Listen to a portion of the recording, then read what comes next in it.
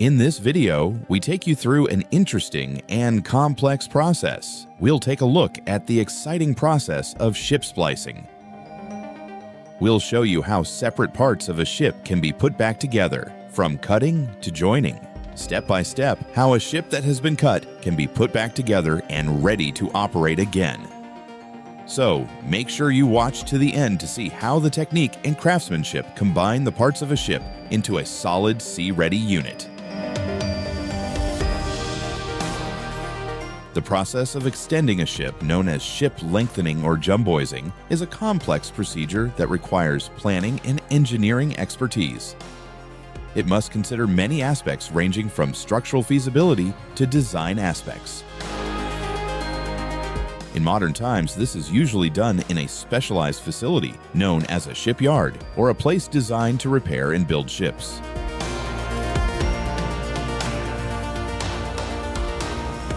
The first step is planning and design. Engineers create detailed designs for additional parts of the ship and combine them with the existing structure. Once the design is complete, the ship must be emptied and the fuel drained to avoid the risk of fire.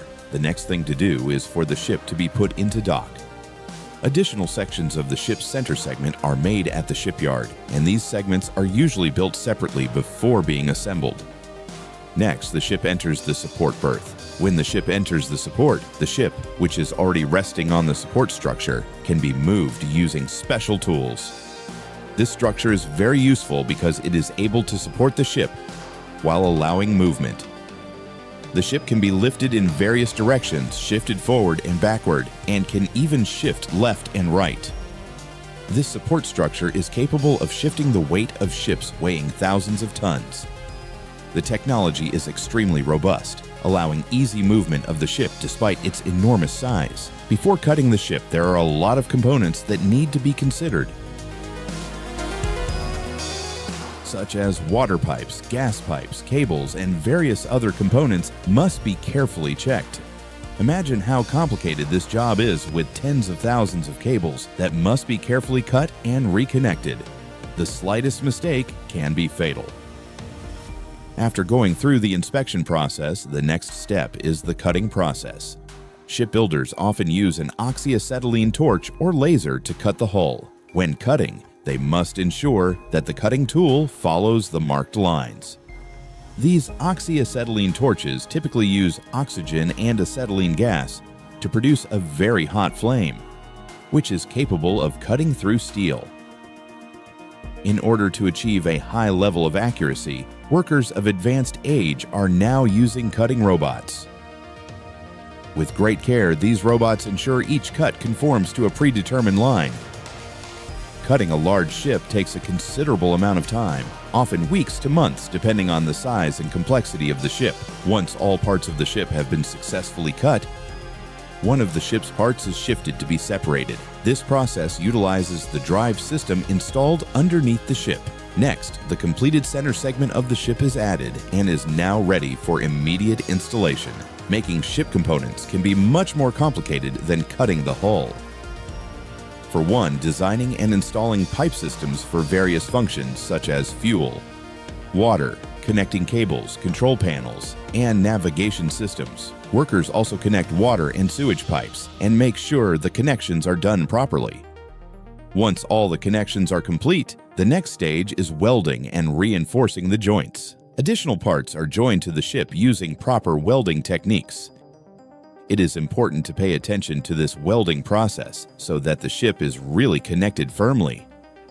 Welding must be done by skilled experts so that the connection is strong and durable. This process is carried out in stages and is accompanied by checks and tests such as ultrasonic and magnetic particle test to ensure welding quality.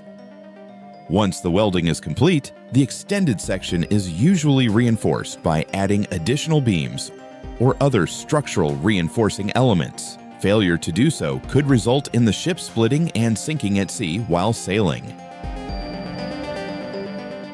The next step of the ship enters the testing phase. After all ship components are installed, testing is carried out in the form of navigation tests in the harbor and navigation safety tests. The ship simulates navigation scenarios to check the response of equipment under various conditions to ensure all systems are functioning and connected properly. This step is to ensure all navigation systems on the ship function properly and the ship can operate safely at sea. In addition, the ship is also tested for stabilization by measuring the displacement or weight of water displaced by the ship under full load and empty load conditions. After all the tests are completed, the vessel is then certified by the Classification Board and Maritime Authority. To ensure everything is in order, the Maritime Authority will issue a certificate of seaworthiness. The estimated cost of a ship renewal can vary widely. To give you an idea, it can cost tens of millions of dollars depending on the scale of the project. For example, small vessels usually range from $1 million to $5 million, or about 15 billion to 70 billion rupiah. Meanwhile, large ships are usually more than $10 million, or at least around 150 billion rupiah. There are even ships that reach repair costs of 700 billion rupiah. Thank you for watching our video on the vessel cutting process.